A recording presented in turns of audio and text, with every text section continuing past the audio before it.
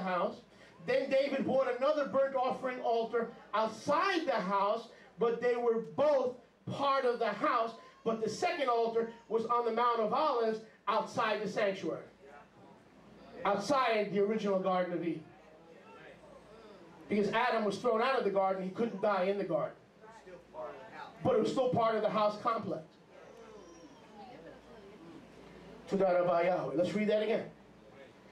Ezekiel 43:21. You will take the bull, all the bull offerings, all the sin offerings, from the altar and burn it in the, circle those words, appointed place, criteria number 1, of the house, but outside the sanctuary. So in order for these bulls to be burned in the right place, it had to meet 2 criteria. It had to be within the house of Yahweh, but not in the sanctuary outside the camp. Did David know it? Of course he knew it. That's why he built and he bought not 1, but 2 separate altars. Does it get any better than this? Baruch Hashem Yahweh. Todah Rabah Yahweh. But see, now you and I, let's talk. You and I as believers, we talk a lot about the Moadim. What does Moadim mean? The fixed appointed times of Yahweh. What are some of the Moadim? Pesach, Chag Matzot, Chag Shavuot, Chag Sukkot. These are the appointed times of Yahweh. But Yahweh here speaks of the Mifchad. The word for appointed place is not Moed, it is the word Mifchad. Write it down, because you'll forget if you don't.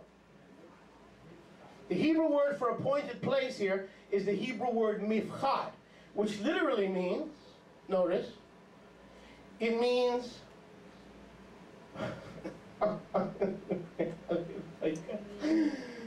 oh, Father. You guys enjoying? Amen. Brandon's with me. The appointed place has to meet 2 criteria, Rachel. It has to be in the greater complex, pero not in the sanctuary. It's got to be across the Kidron Valley to the place of the skull, which is why the priests did the red heifer sacrifices, because it was part of the Torah, but they couldn't do it in the sanctuary or they would defile themselves. They had to be purified and then enter the sanctuary. They had to be purified and then enter the Temple Mount or the Garden of Eden, formerly the Garden of Eden. Now, what is this word pachad? And then we'll close with one more thing. How many would give me another hour, please? Can I see your hand? Thou shalt not lie. It's in the 10 Commandments. Martha, you know what I'm saying? Look at you smiling, just like old times. But you know you want me to keep going, even though you're hungry. You know you want me to keep going. The root word of the Hebrew word pachad, appointed place, is the word pachid. Let me just make sure I got this right. Pachad. I'm sorry. The Hebrew word appointed place is mifchad. Mifchad. And from the Hebrew word mifchad, we get the verb pachad, which literally means to number or to count. So the term appointed place in the Hebrew is the word mifchad, which root word pachad means to number or to count. Golgotha in Hebrew, not Aramaic, Golgotha is Aramaic. In Hebrew, galut, let me just make sure I have it right.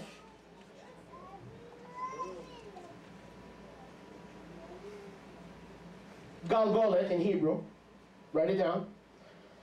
The Hebrew Galgolet means the place to count, as well as the skull. So it was a place where humanity is counted, that you've got to go to this place to be counted, worthy to escape the death of Adam, who's buried on the Mount of Olives, and be counted worthy to inherit eternal life through the second Adam, Yeshua, on the same place. It's not just the place of the skull in Aramaic, the summit, Harosh in Hebrew.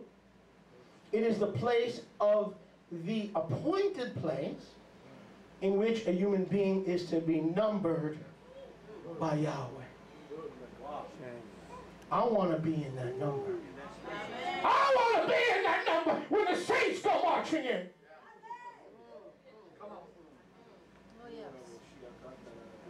You want to be in that number? Amen. When the saints go marching in? Huh.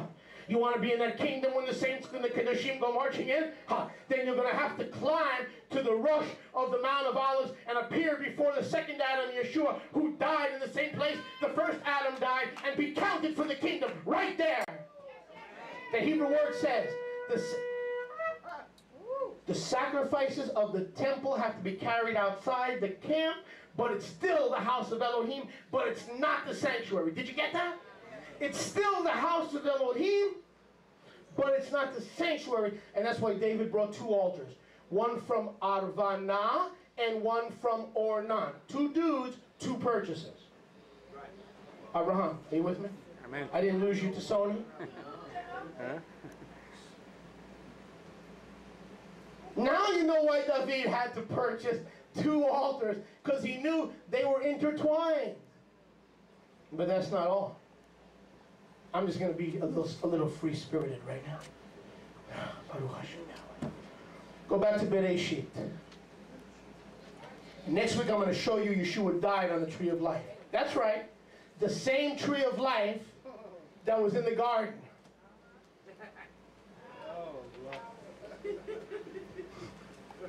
I'll prove it. There will be no speculation. There will be no speculation. Bereshit, thank you, brother. Bereshit, chapter 3, and verse 24. So that Hebrew word, I love it, in Ezekiel 43:21, is the Hebrew word mifchad, which is the root word pachad, to count or to number at the appointed place. By the way, while you're turning to Bereshit, chapter 3, Genesis 3:24, that was also the place where they conducted the temple tax. Each person on the top of the Mount of Olives was taxed, listen, at that location. And those taxes and those polls used to be taken at the place of the head count. The place of the head count. Baruch Hashem Yahweh. Todah Rabah Yahweh. That's another story for another time. Now, can you prove? Now, if you were here last week, like Britt was, I don't need to prove it to you, right? Because you were here last week, right? But let's assume you weren't here last week, then I need to prove it to you, right? So I'm going to prove it to you. Yahweh, when Yahweh gave a boot to Adam and Chava because they ate of the tree of what? They ate of the tree of the knowledge of what? Tov v'ra'ah. Yahweh said, out of here, I'm going to hide the tree of life, and I'm going to put melachim, cheruvim, before the tree of life, so A, you can't find it, and B, even if you could find it, you can't get to it. That's right. Yahweh said, I told you not to eat of the tree of the knowledge of good and evil, but you ate of the tree of the edge of the knowledge of Tov and Ra'ah, so I'm going to give you a divine kish boot across the Kidron Valley, the valley of death. And there you're going to establish the skull, the first death of the whole human race, so that the second Adam could come and liberate the area of death. And when you come to Yeshua, your head should be covered as a man or a woman. Baruch Hashem. David knew it, and all the people with him knew it. All the men with him. So we go to this place of numbering, but how do I know that the Garden of Eden was the place that later would become the Temple Mount? There are many reasons. We'll go over a lot of them next week, even more. And please hold on to these sheets, okay? If you would, please, hold on to these sheets. Outside the camp, the skull. We'll talk about dying and being buried before Yahweh. The tree of life. We'll talk about that next week. Bereshit 3:24. He drove out the man. Notice, Yahweh's not talking about an automobile or the back seat of a station wagon. Drove out means goodbye. And he placed at the east of Gan Eden. Where's the east? Facing the Mount of? Facing the Mount of? Facing the Mount of? He placed east of Eden, the Temple Mount was where the Yahweh walked with Adam v'Chava. He placed east of Gan Eden, cheruvim, cherubs, and a flaming cherev, sword. By the way, the Hebrew word for Mount Sinai is horeb or cherev, meaning the place of the sword. Same thing. He placed a flaming sword that turned every direction to guard the way back to the tree of life. You get that? So that the cheruvim were east of the garden with a sword, notice, a flaming sword that went like this, like a windshield wiper. Like a heavenly windshield wiper was a flaming sword. You with me? It went back and forth so that no one could what? Sneak under there and head back to the Garden of Eden without first being counted. Wow. Without first being counted at the skull. Once you're counted there, then you can go back. But if you just try to go back without being counted at the place of the appointed place in the house of Yahweh, pero outside the camp, once you were counted there, then you can go back. And then the veil of the temple could be torn to the Holy of Holies. And then through Yeshua, who goes into the Holy of Holies, you have the pathway. When Yeshua said, I am the way, the truth, and the life, he was looking from the Mount of Olives right into the Holy of Holies over the bridge, that priestly bridge. And he goes, that's the way. I'm going down that bridge. I'm going to cross the Kidron Valley over the priest bridge. Will you follow me? I am the way. What way? That bridge was the way back to Eden. The Mishnah tells us that bridge existed in the days of Yeshua and in the days of Melech David. But I'm not done. The scripture tells us, and I'm kind of getting ahead of myself, what hung... Go with me to Exodus. Today's Parsha. How many would give me a few more minutes? Exodus, Shemot 35.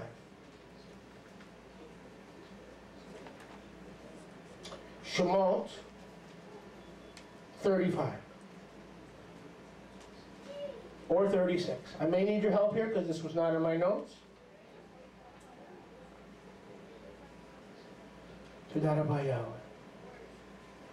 I'm looking for the cheruvim. The cheruvim. The cheruvim and the curtain of the tabernacle. Huh? What chapter? 35. 35:17? No. 17, no? What? 36, no. 36, 35. 36, No. 35.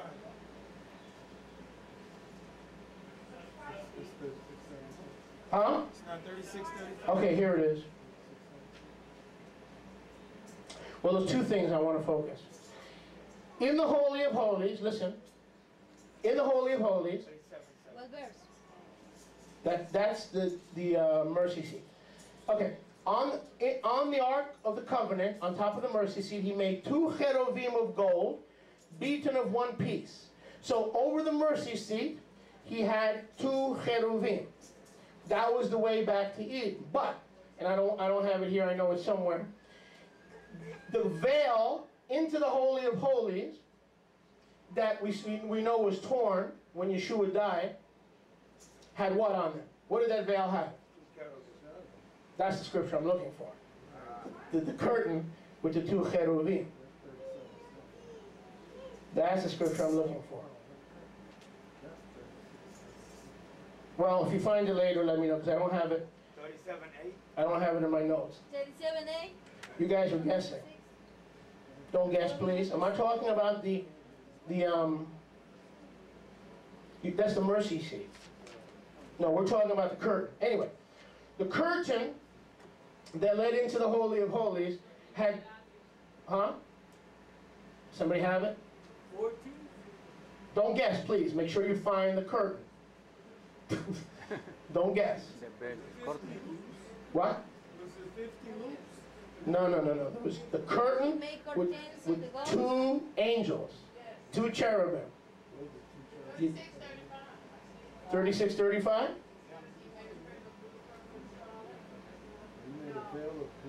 No.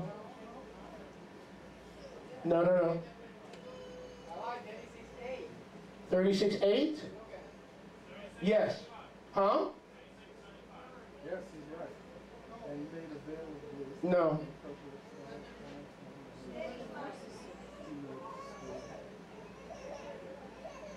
Okay, anyway, but we can use verse 8.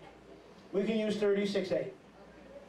The tabernacle, he made 10 curtains of 5 lumen with cherubim. No, that's the curtains. Anyway, the curtains in front, just listen. The curtains in front of the Holy of Holies had 2 cherubim. Not only was Yahweh saying that is the way back into Eden, Yahweh was saying this was the Garden of Eden. Because on the veil leading into the Holy of Holies, he had those 2 cherubim, those 2 cherubim. You with me? Are you with me? And so he not only said that by that veil being split, the way back to Eden is available, he was showing us the original plans where he put, because that curtain was facing what mountain? That curtain into the Holy of Holies was facing what mountain? The Mount of Olives. Rebus to the rescue. You sure?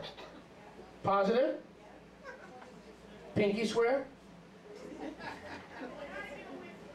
26:31?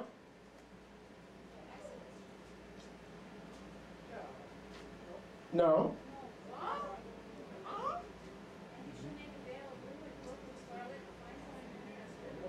Okay, but it doesn't say the 2 cherubim. Okay. But how do you know that's the one in front of the Holy of Holies?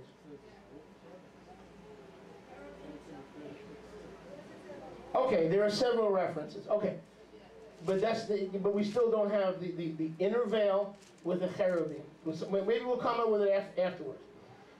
But again, so the inner veil, we're going to close with this. Give me your attention. The inner veil had 2 cherubim.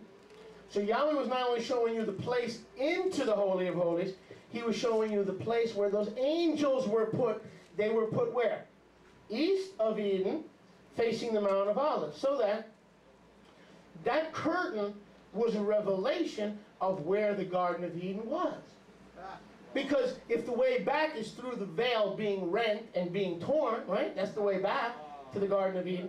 By putting those cherubim right there, he was showing you that that was the Garden of Eden. Because why didn't Yahweh put the veil with the 2 cherubim from Genesis 3:24? Why didn't he put that in Tel Aviv? Why didn't he put that in Beersheba? Why didn't he put that in the Golan Heights? Because or in Iraq or Babylon, between the Tigris and the Euphrates. Because none of those places were the Garden of Eden. He put those cherubim where he said it was in Genesis 3:24. So not only is that curtain being split the way back to Yahweh, it is Yahweh's indication to us that these were the cherubim facing east, protecting man. And is that true? Who could go past those cherubim? Nobody. Who can go past those 2 cherubim into the Holy of Holies? Nobody. Only the high priest, once a year, a type of Yeshua, who has entered forever into the Holy of Holies. We love you. Shabbat Shalom. We'll talk more next week. No bones about it. Music, please. Let's go right into the Moed Hall. Shabbat Shalom.